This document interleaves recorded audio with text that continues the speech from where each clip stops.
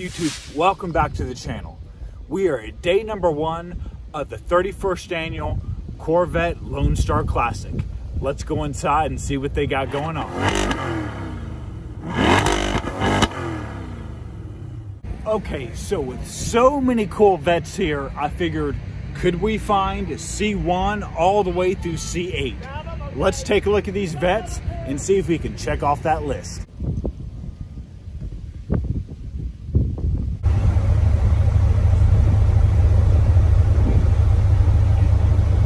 I'm here with Bruce in his 1961 283 slightly breathed on C1 Corvette.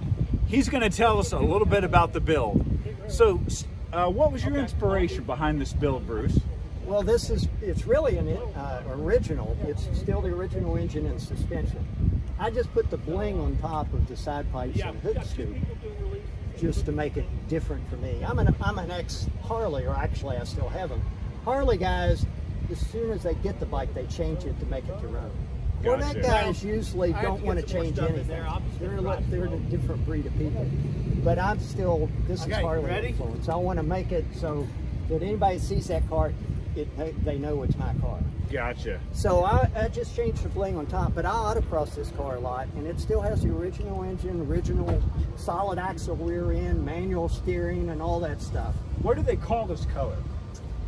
That's a custom color. Originally it was jewel blue, which is a sky blue. All right. But the blue didn't pop out enough, so I changed it, kept making it darker until the white and the chrome popped out. And I'm noticing a lot of flake. A lot of metal flakes. I like how the flake plays off the chrome. Right. That's an awesome look. When this car is parked in the sun, it pops. Absolutely. Absolutely.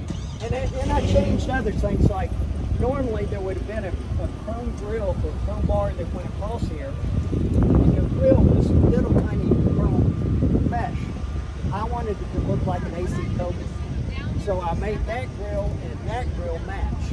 Gotcha. But I wanted a dark AC Cobra look to it. Well, right when you look at it, you get the competition feel. There's no doubt about it. Whether it was an AC Cobra or anything else out on the track in the late 60s, this definitely looks like this would be a contender.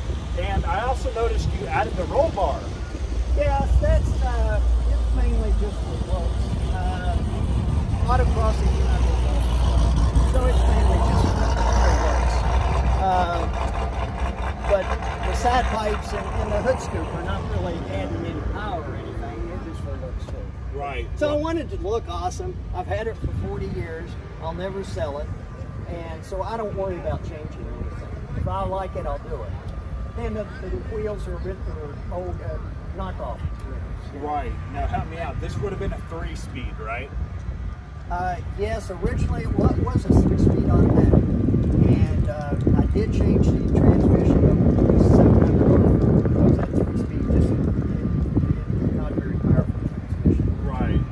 I could have gone to a 4-speed manual transmission, but I know this sounds strange, but my wife and my German Shepherd, when they were both in there with me, I didn't have room to shift. So I changed to another automatic for my wife and my German Shepherd. You know, Bruce, it always comes down to the wife and the dog, doesn't it? Those are the two things that wind up mattering the most.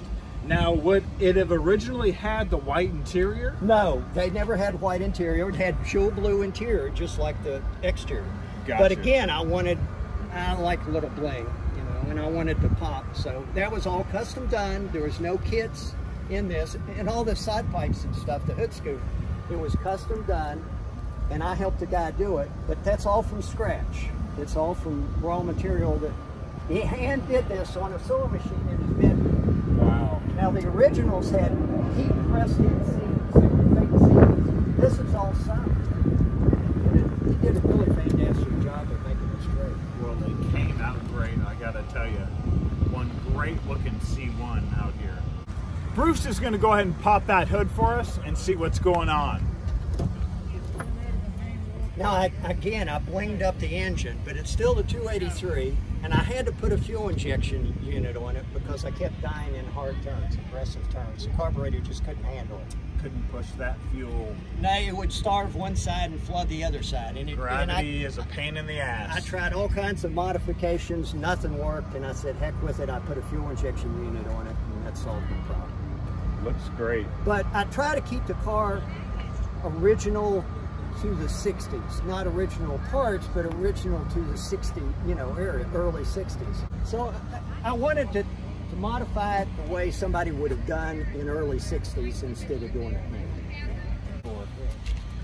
Don't grab that steering wheel, don't grab anything else. Yeah. You're pretty tall, so... I'm assuming this doesn't tilt, does it? No, it doesn't tilt, and the seats are fixed. So you're out of luck. Yeah. There's your legs retract. No. Okay. God, you are the crumple zone in this car. Jesus, God almighty. Tuck in. Don't breathe it. Tuck it in. Yeah, tuck it in.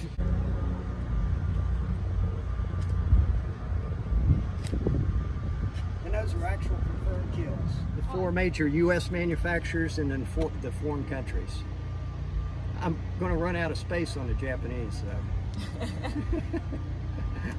All right, Bruce was awesome enough to show us his 1961 blue custom flake C1 Corvette, and it is off the chain awesome.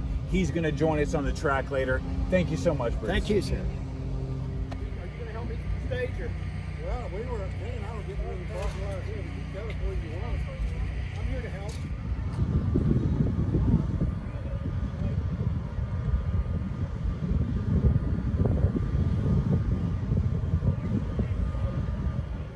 First right, you go through the tunnel. Yeah, and we're all going to go in that tunnel. Is he a plumber?